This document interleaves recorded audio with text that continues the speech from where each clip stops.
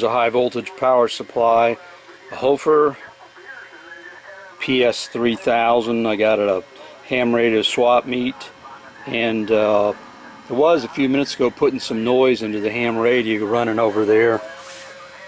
And this thing has got some type of relay that clicks it on. The display doesn't seem to work, but it's got a voltage, milliamp, watts, and it's got a timer. It's used in a medical, I think to sort DNA or something like that. With the cell, this is on a Simpson 260 here, 500 volts on the 1000 volt lug. So you've got 1000 volts here DC, like this. It's like 500 volts. It's a very strange thing because this has got, without a load it doesn't want to work. It says open circuit. It's designed to have a little bit of load, which sort of makes sense. But this is used to put into a cell in the medical field. I don't know how to pronounce it. Electrophoresis or something that's used to go ahead and pull molecules through. I bought this at a ham radio swap meet a couple years ago for 20 bucks because it didn't work, and turns out it does work. It's just got a finicky. You've got to latch it on and off to get it to go.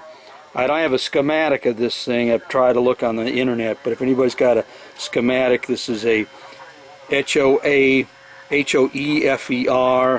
PS3000. It's got two high voltage things here in parallel. Looks like it's beautifully made, and it's just kind of a strange deal here.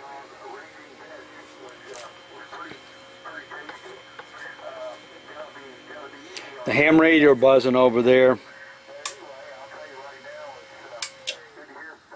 Hear the relay there. If I turn this on, there, it didn't go up.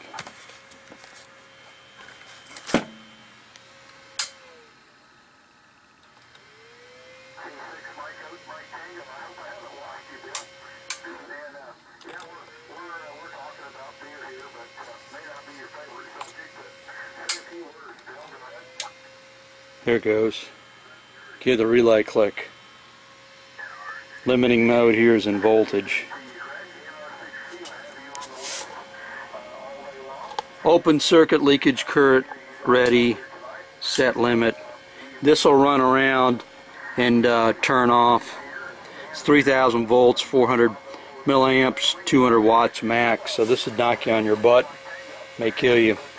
It's a lot. 3000 volts at 4/10 of an amp. That's pretty darn up there. Dangerous.